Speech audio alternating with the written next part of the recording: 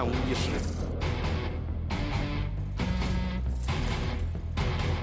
中国空军正以开放合作的态度面对世界，迎接了700多批外宾，进行了600多场飞行表演。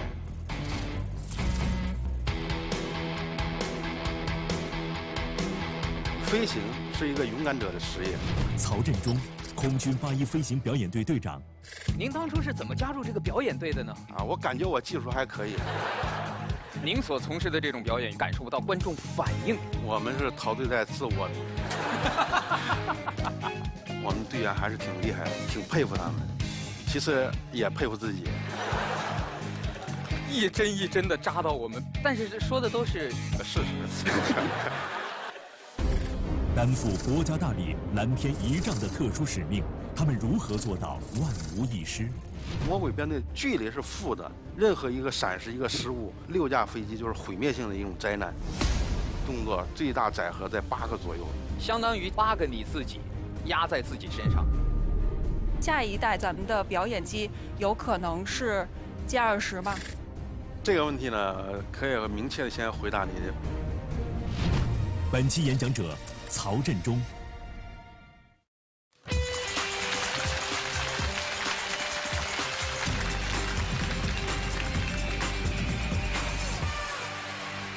各位好，欢迎收看中国电视荧屏上首个电视青年公开课开讲了，我是主持人撒贝宁，欢迎各位。云南白药气血康，植物补益，改善神倦乏力。感谢云南白药气血康口服液对本节目的大力支持。今天我们请来的开讲嘉宾和此时此刻我身边这个小小的展台上摆放着的模型有直接的关系。谁能认得出来这是什么飞机？非常聪明，他大声喊着战斗机，回答完全正确。作为民航客机，座位不够；作为撒农药的飞机，我们又嫌它飞得太快。具体什么机型你知道吗？歼10。但是，你们从它特殊的这个涂装色彩上，能不能够判断它是属于一支什么样的队伍？是属于我们的空军8一飞行表演队。今天我们请到的就是这支队伍当中的领头人，让我们掌声有请我们空军8一飞行表演队队长曹振忠，有请。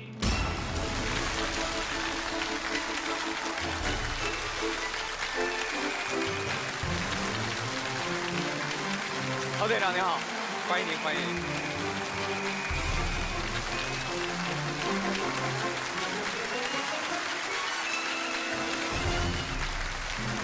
谢谢各位，各位请坐。今天我们台上一上来，您应该就觉得非常放松，您的6个好朋友全在这儿。稍稍有点小紧张，是吗？对对。但是您知道为什么我们要放这几架飞机模型在这儿吗？因为我们表演队啊，本身就是空军编制序列里一个特殊部队啊。我们主要的职责呢，就是担负着礼仪迎宾表演任务。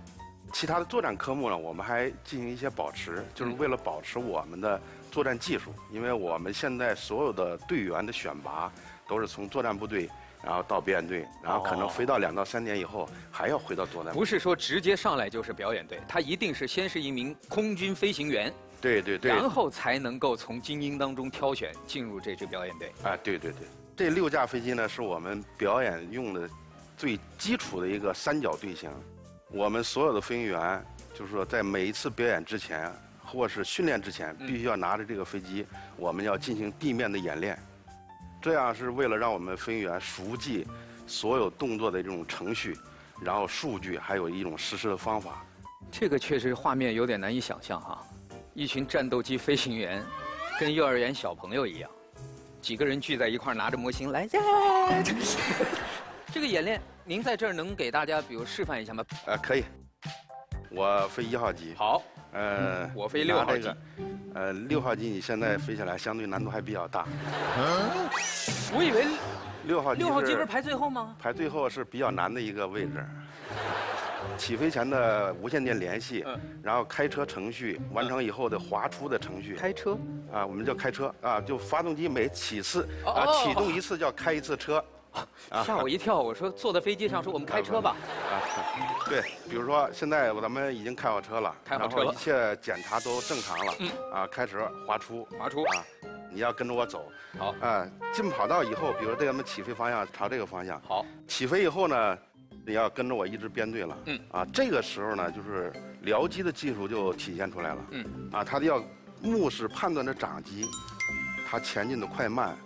我要跟着你要一直保持这种队形。所以这个时候再给大家普及一下呢，我们讲的叫飞机的一种3要素，叫距离、间隔、高度差。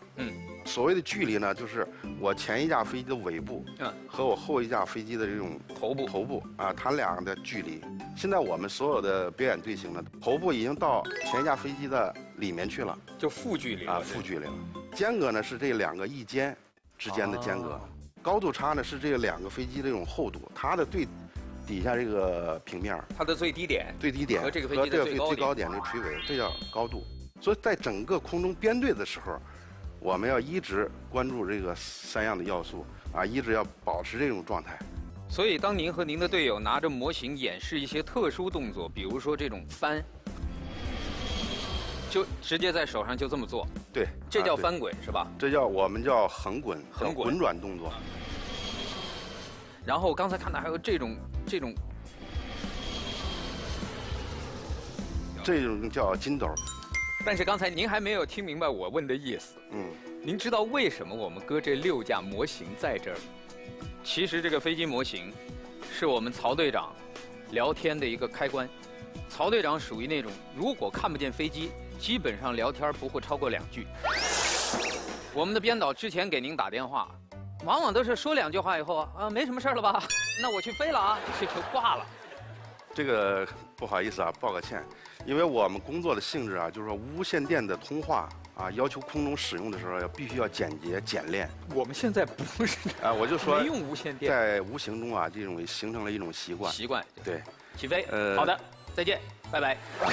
对。但是在跟您聊天的过程中，我们编导也说了，就其实是挺受伤的。基本上曹队长关于飞行的问题，都能用1句话来回答。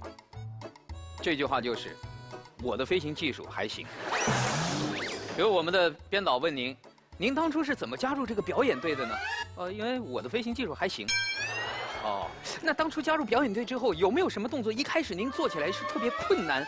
没有，因为我的飞行技术还行。一针一针的扎到我们，但是说的都是事实，有点不谦虚了。我的飞行技术还行，但是我们相信，能够入选到这个飞行表演队的，一定都是顶尖中的高手。可以这么说，曹队长和他的队员们，在和平年代，我们是飞行表演队的队员。但是只要有紧急状况，只要祖国的蓝天需要，驾着战机升空就是一名战斗员。对。接下来我们把讲台交给曹队长和他的小伙伴们，有请您为我们开讲。谢谢。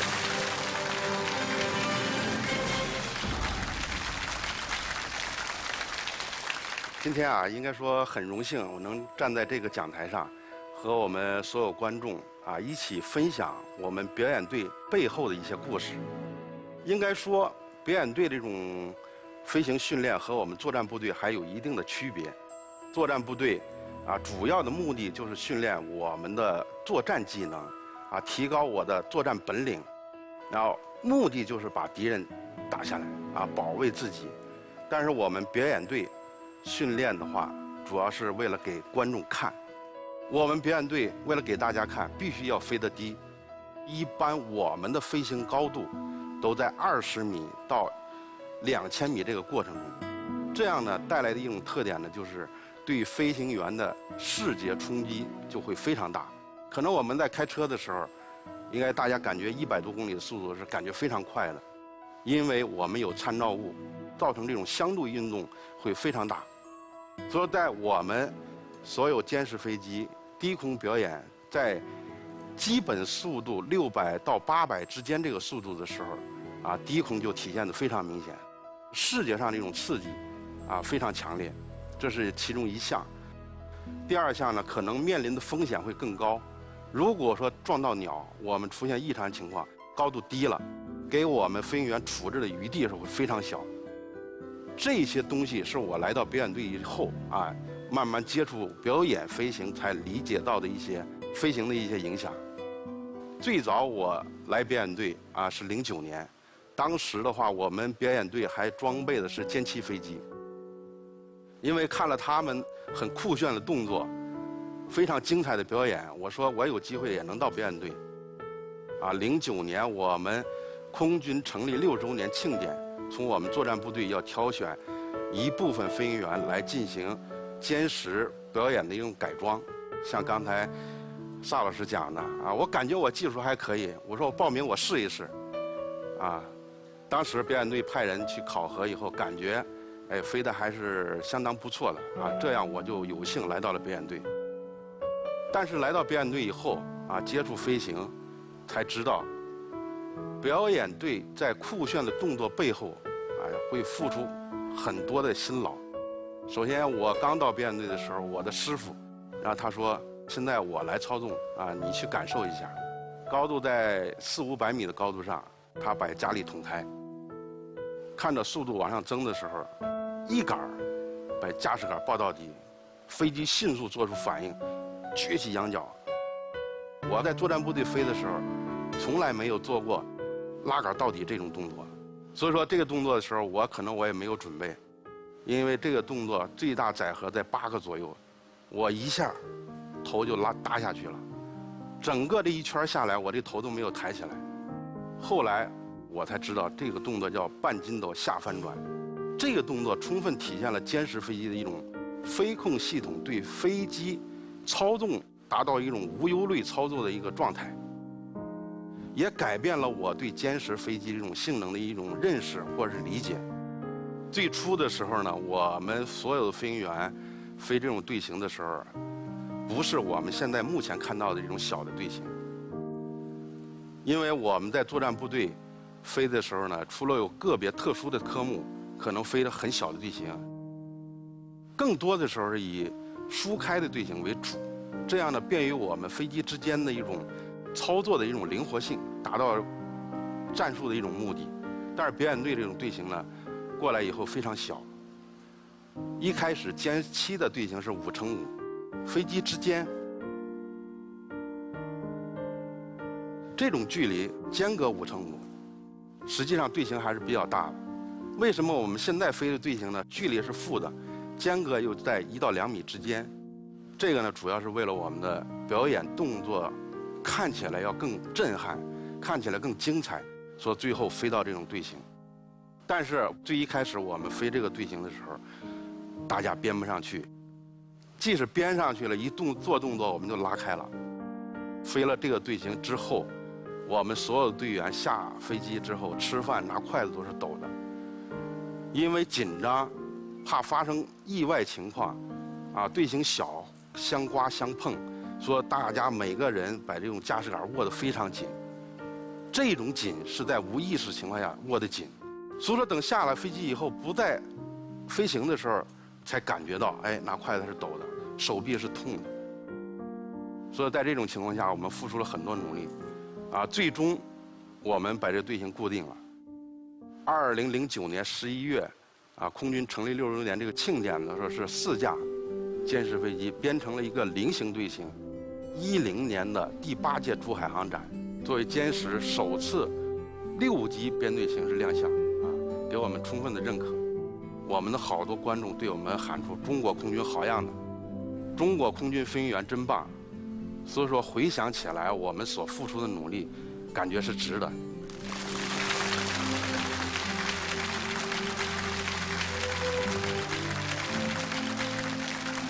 表演队的成长到歼十，从飞行动作的质量和我们对民众这种开放程度会越来越高。但是表演队整个历史的建设时间还不是特别长，50多年的历史。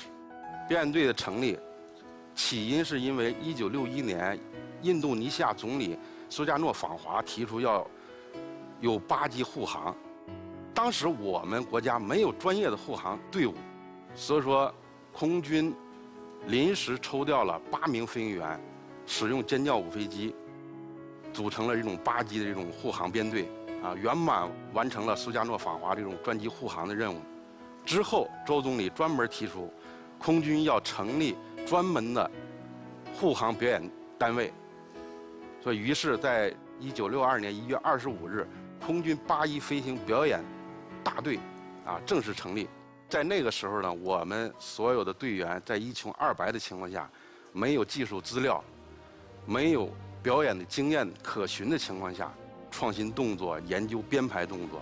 所以说我印象最深的，是我们一个队史馆里面存放的一个9机开花的一个动作。这个动作难，就难在一个是机群大，它形成了一种分组开花。所以说对于飞行员的操纵精准程度来讲，要非常高，效果非常震撼。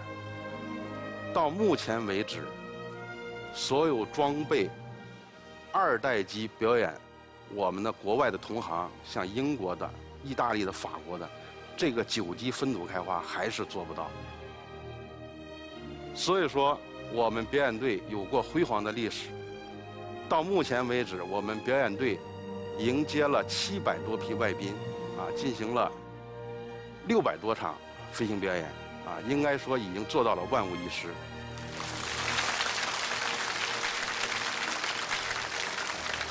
随着我们装备的发展，尤其是我们改革开放之后，我们国家综合实力有了大踏步的进步，我们飞行员的这种动作创新能力、表演能力和飞机的机动能力有了大幅提升。在这种情况下呢，国外的一些同行开始逐步邀请我们表演队要走出国门，到国外去表演。我们第一次走出国门，在2013年赴莫斯科参加莫斯科航展。初到莫斯科的时候，民众应该说对于我们8一飞行表演队来讲是非常陌生的。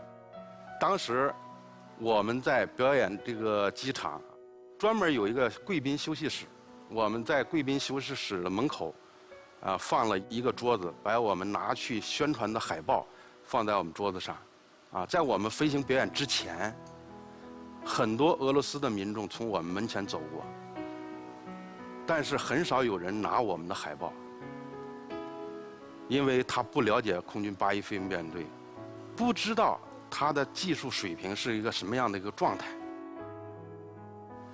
所以说我们感觉很失落。所以说队员在交流过程中暗地在心里发誓，一定要把我们最好的动作要展现出来，要飞得更加精彩。所以说在我们飞行完之后，有一张照片我非常的记忆犹新，一个俄罗斯的民众最后拿着一张海报举过头顶，在向我们贵宾室这个方向向我们表示一种祝贺。画面里面有一名女同志穿的是一个雨衣，当时在一种小雨的情况下，我们在进行表演，充分的用我们的技术，用我们的一种顽强的一种作风，征服了俄罗斯的民众。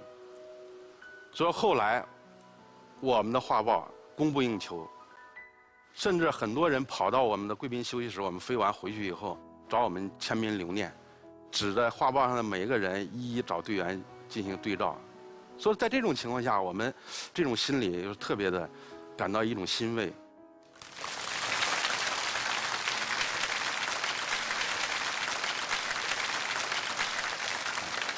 所以说，有了第一次莫斯科之行之后，我们受到了越来越多的国家的邀请。我们先后去到马来西亚兰卡威海空展，泰国的我们中泰联训的闭幕式的一个表演，还有迪拜航展，还有我们今年3月份刚完成的巴基斯坦国庆日的一个表演任务。我们在巴基斯坦表演过程中有一个动作。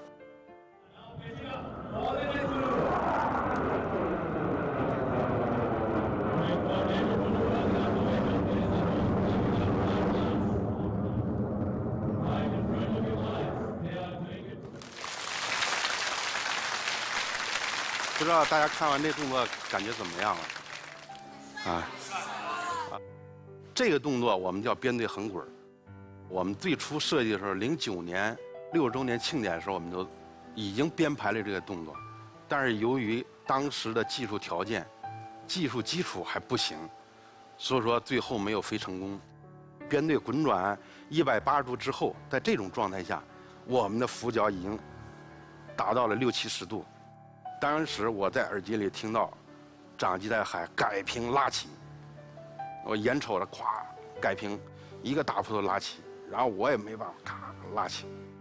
可能一开始我们刚接触飞行这个动作的时候，感觉很简单，就是跟长机编队。其实经过几年的研究以后，我们对飞机本身这种性能了解以后，发现远远不是这些。因为我们歼十飞机突出这种敏捷性，以及它的气动布局和传统飞机是不一样的。我们这个前面这种小翼叫压翼，传统布局这种小翼应该是在后面的，那叫尾翼。歼十改变了传统布局，它所有的升力都向上，所以说在我们滚转90度之后到180度期间，它掉机头这种速率要远远大于传统飞机。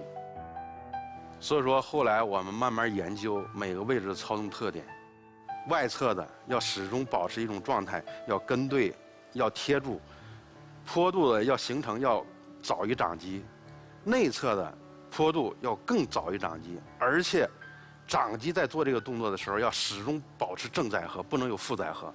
所以说长机我们在空中后来练了上百个架次吧，就滚这一个动作，然后把长机的要领完全掌握之后，我们才一个位置一个位置的来去训练，然后最后才能呈现我们在编队横滚过程中，好像拉着彩烟在空中留下一道彩虹一样，这么完美的一个动作。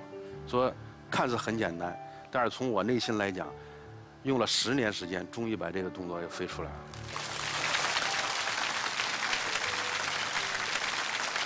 这就是飞行员对一个动作的一种情节，或者是对飞行动作的一种执着。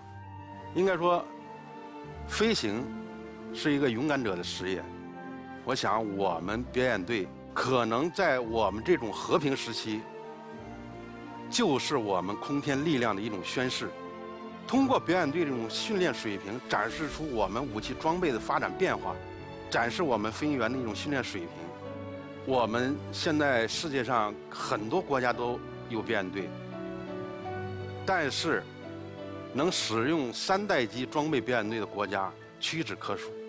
应该说，我们表演队从09年换装歼十，是我们全世界上第3个国家。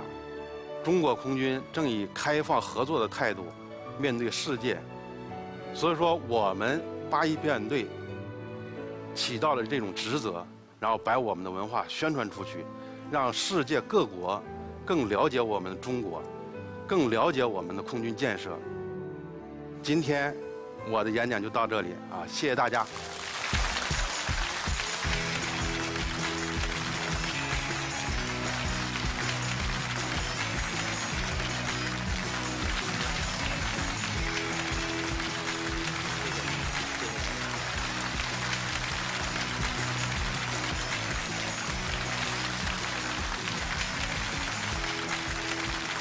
云南白药气血康，植物补益，改善神倦乏力。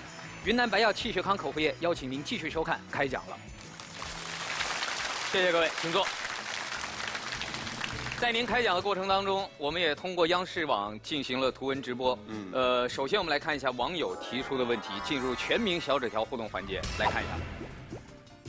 曹队长，您所从事的这种表演与我们平时所看到的表演完全不同，这种完全感受不到观众反应的表演。哎，我觉得这个倒是，就您在表演的过程中，不像其他的演出，您和观众是没有互动的。我们是陶醉在自我中，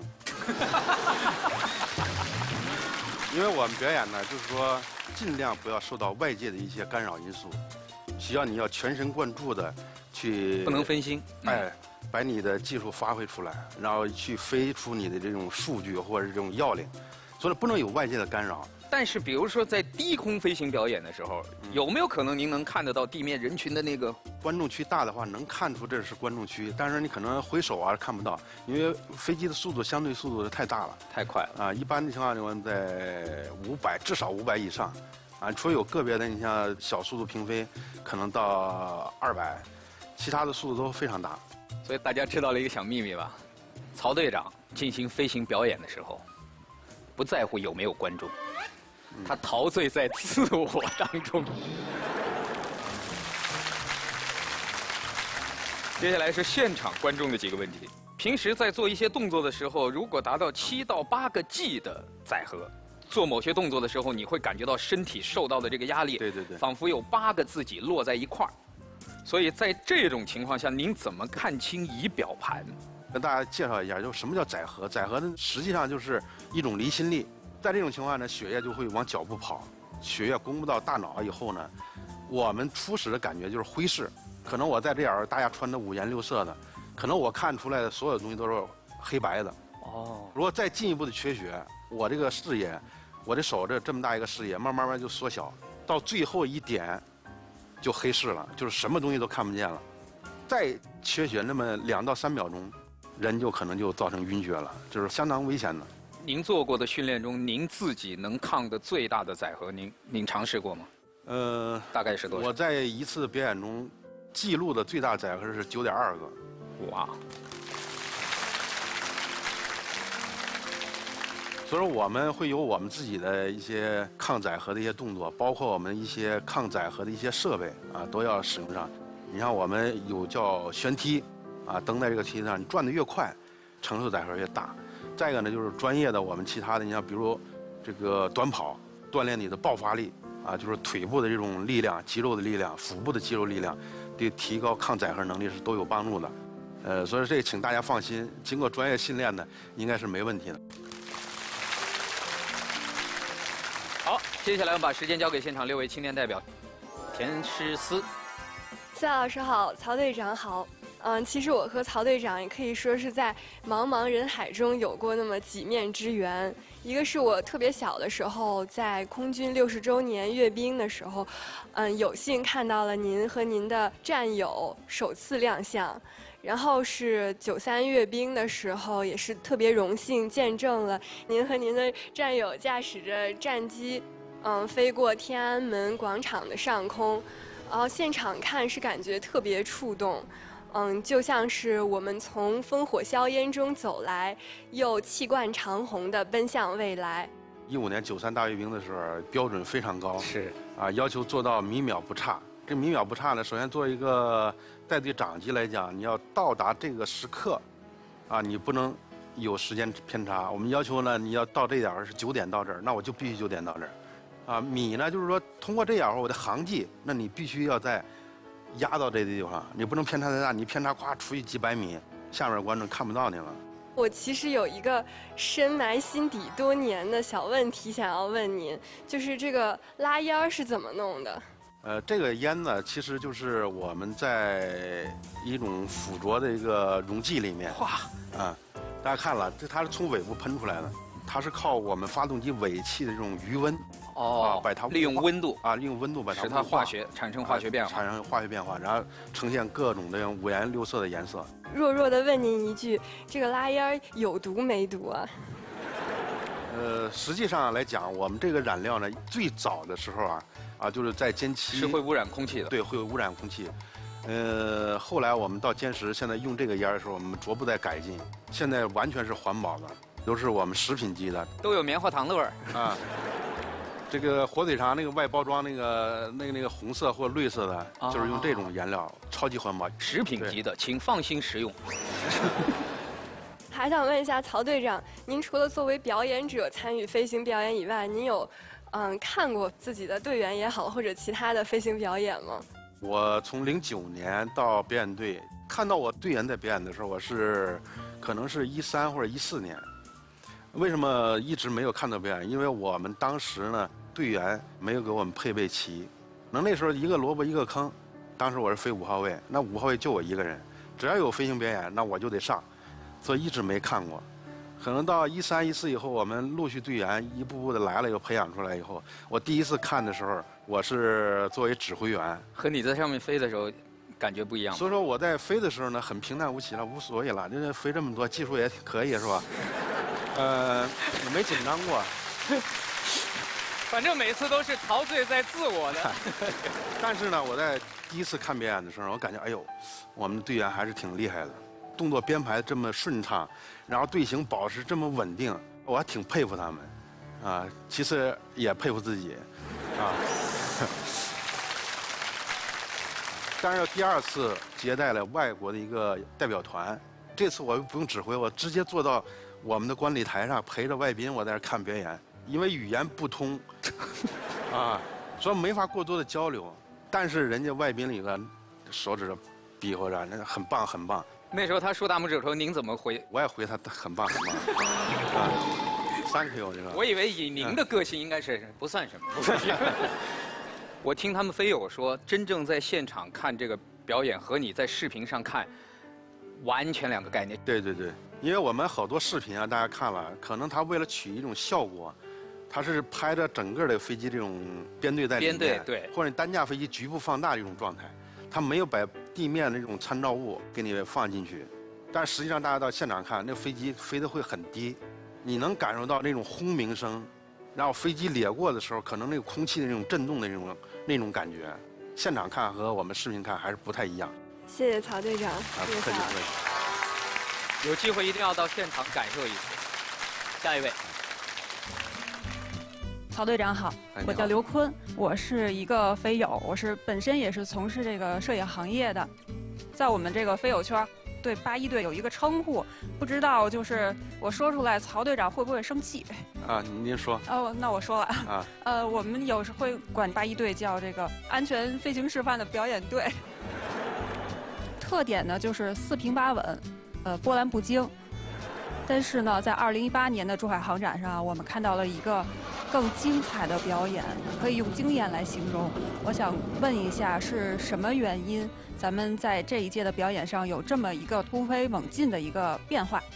本身表演队呢，从最早的时候建立，然后慢慢传承下来，一直是比较严谨的一种作风。说考虑到安全的问题，考虑到这个形象的问题，因为你像歼7的时候参加航展都很少，更甭说出国了。所以这几年呢，我们出国也学到了一些安全管理的一些知识，然后看到了人家表演的一些这个理念的一些变化。怎么说呢？就是说我们也一直在改进。以前的这种必须做动作的时候才叫表演，比如说我做筋斗，这叫表演；退出了走，不叫表演。所以大家现在也看了，我们现在从一起飞开始，也就开始叫表演了。让大家看到整个这种过程。你比如说集合，难度吧不是特别大，但是呢还有一定的风险。你说我们那大仰角起飞，然后扣过来以后拉个筋斗过来集合，让大家知道表演队这个所有的飞行员在这种过程中对速度差的控制、高度这种控制，也是一种能力的体现，所以也在逐步在改变。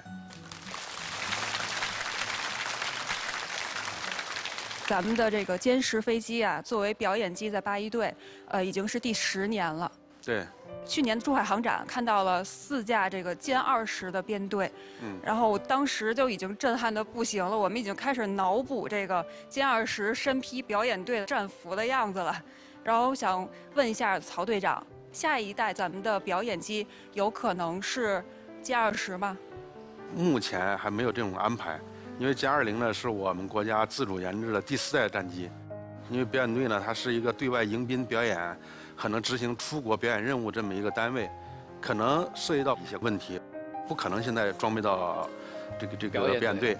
第二个方面呢，因为这个飞机呢它突出的主要是作战，非常昂贵，综合因素，到目前为止还没有这个意向。好，谢谢您的解答。我还有一个问题。就是在这个珠海航展的这个观礼台的对面，您知道有一个叫炮楼的地方吗？我知道，我知道。您每次就是如果飞的时候会注意一下这个地方吗？那个地方呢，从我10年去就有，到现在一直有，所以我也很感激这么多年大家一直在跟拍我们。曹队长讲话太有意思，这么多年在跟拍我们。对，我们还会再跟拍下去，一直看下去啊。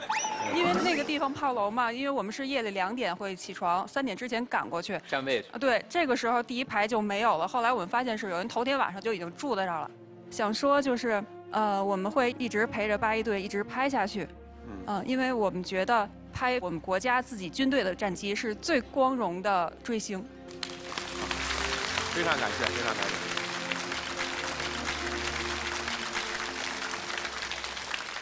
萨老师好，曹队长好，我是来自北京航空航天大学飞行学院的一名飞行学员，然后，你现在上机了没有？没有，才学了1年理论学习。啊，您的表演方队里现在目前有多少名女飞行员呢？有3名。哦，那比例挺高的呀。不高啊。您总共才10几个人啊？对。3个女生比例10几个。那您在带女队员和男队员的时候，有没有感觉到有些不同呢？女同志呢，可能更心思更细密一些，对于数据的这种精准程度的追求更高一些，啊，男同志呢，他可能凭这种自己感觉，就人机合一这种状态，胆子大，哎，更多一些。所以说，女同志和男同志这个差别。但是我现在对于他们的要求来讲，你比如说训练难度啊。应该说跟男同志是一样的，你训练特技的编队也好是一样的，但是可能在强度上可能给他稍微降低一点。你比如说男同志飞3个起落或者4个起落，女同志可能飞2个起落，啊，因为毕竟身体啊男女有差别，他们稍微的要瘦弱一些啊，你不能把他给累坏了，你知道吧？要载荷大，所以这个呢就是说有一定的差别。但是呢，所有飞行任何时候，作为你来讲。不管将来你飞到什么程度，要记住，我是飞行员，不要考虑我是男飞行员还是女飞行员。飞行员你的责任对于安全来讲，对于谁都是一样的，不分男女。谢谢。小胡。大家好，我是胡文宽，是北京大学心理与认知科学学院的一名学生。然后呢，我从小就特别想当兵嘛，因为看了那个《亮剑》和《士兵突击》之后，就觉得军人特别帅。那为什么上了北大没上军校呢？就高考那一年啊，就是因为身体非常瘦弱嘛，然后又是近视眼，就是没有通过军校的体检的要求。对对对，但是这几年呢，我就一直没有磨灭我当军人的这个梦想。我就疯狂的增重体重，然后在1个学期的时间吧，大概长了10多斤吧，又把这个近视眼手术做了，让自己的视力恢复到了一个标准水平，然后终于在今年通过了那个军检，然后将在9月份正式成为人民解放军中的一员。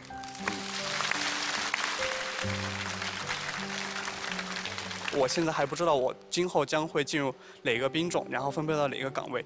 根据你的，比如说你现在大学学的一些专业，或者你所掌握的一些技能，是每个兵种之间有每个兵种之间的一个特点。你比如说我们航空兵部队，它还分空勤啊，就是飞行员；有地勤，就是维护飞机的；还有后勤。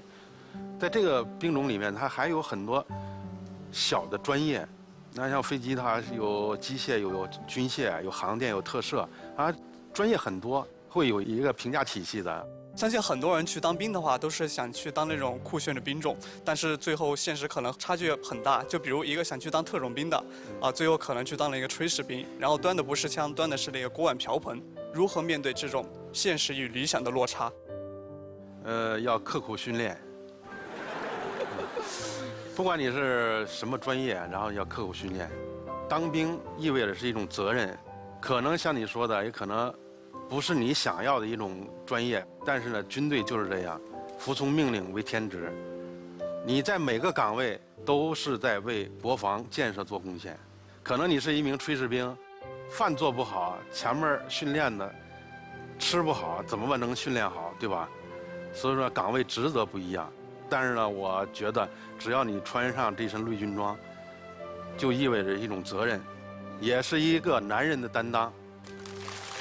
好的，谢谢曹队长。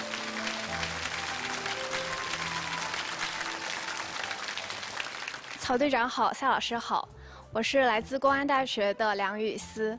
在公安大学，射击课是我们的必修课。在射击的时候，我们动不动就容易分神。越是想要追求好的结果，就脑子就越容易乱乱的。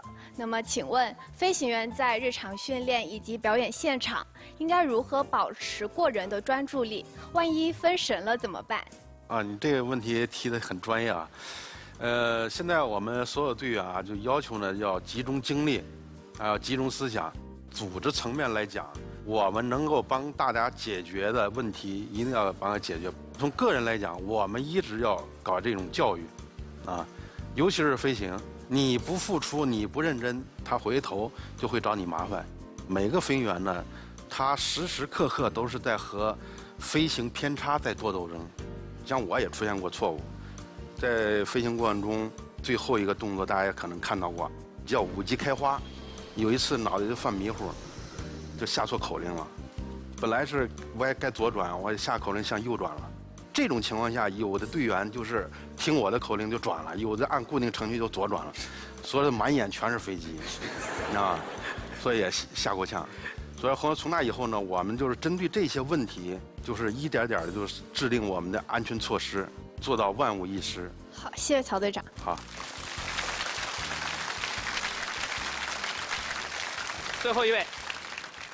回忆起就是1949年开国大典这个阅兵式上面，然后当时呢，我们的这些受阅的装备啊，都是缴获的这个杂牌军，俗称叫万国造嘛。那么受阅的飞机当时只有17架，所以周恩来总理说了一句话，就是飞机不够，那我们就飞2遍。像您在2015年93阅兵，您当时是带队的长机，那么您在飞越天安门的时候，当时心里是一种什么样的感受？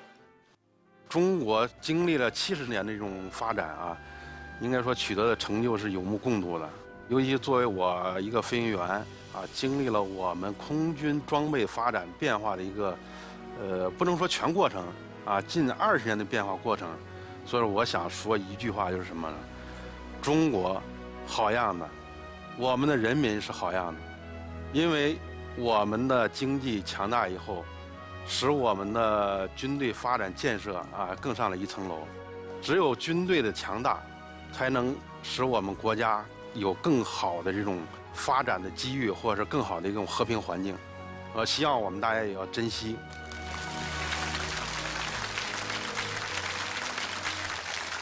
可能很多年轻人都不知道，刚才我们这位青年代表说的1949年开国大典，当时17架飞机在飞过天安门之后，好像有一部分飞机是立刻掉头，对，回到东边再飞越一次。当时很多外国记者都很惊讶，说中国怎么一夜之间有了空军？但他们不知道，当时是周总理说飞机不够，我们飞2遍。那个时候总理是多么期望能看到，如果有一天像今天咱们的空军，今天我觉得飞机数量不是问题吧？那绝对不是问题。想飞的话，从早上到晚上都可以。对。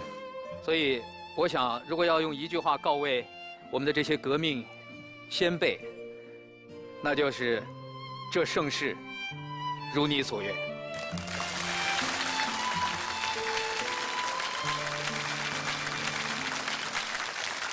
今天的节目到这里，有一个问题，此刻问您，可能您的感受会更不一样。他说：“您能不能用一个飞行动作来描述今天参加节目的心情？”这个比较难呢，因为我们各个动作都还算比较精彩啊。我想呢，就是说，用我们那个编队横滚这个动作能体现。我想呢，这个动作虽然很平凡，我讲的东西内容很平凡，但是我想传递给大家的呢，就是说，还有会更高的目标等着我们去努力去实现。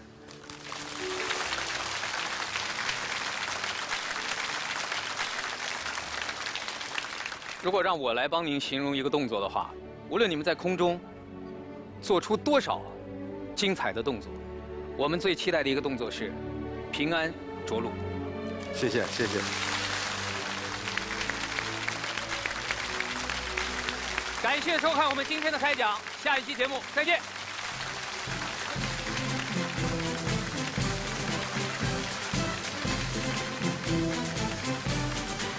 谢谢。